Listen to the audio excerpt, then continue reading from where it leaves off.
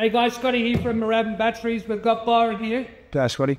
Customer coming in to buy the AC500 and a battery. And tell us what you... I've got 500 acres up in bush at Wells Gap. I've got a shed there that I'm trying to power up. I'm off grid. Power's not within 5k of me, so that's really not possible. And basically, I want to watch the footy on Saturday, and I'm in a hurry, so here I am. Okay. So Byron doesn't want to have the hassle of setting up all the panels and stuff, and he's already got a generator, so we're trying to use whatever he's got.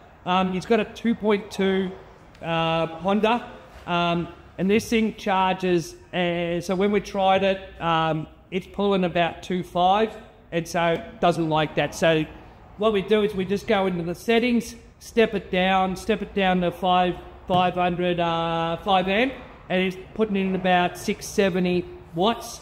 So start it up, Byron. Let's get it fired up. Make sure you can watch the bloody footy. Okay, so let's have a look what it's popping in.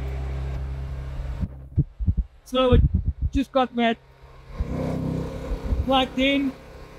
So you plug it in like a normal, and that's going up to 1200 watts. So that would be 3 hours. So it's him. One mate, cheers. Go Cats! I'm sorry, they're already out. Okay.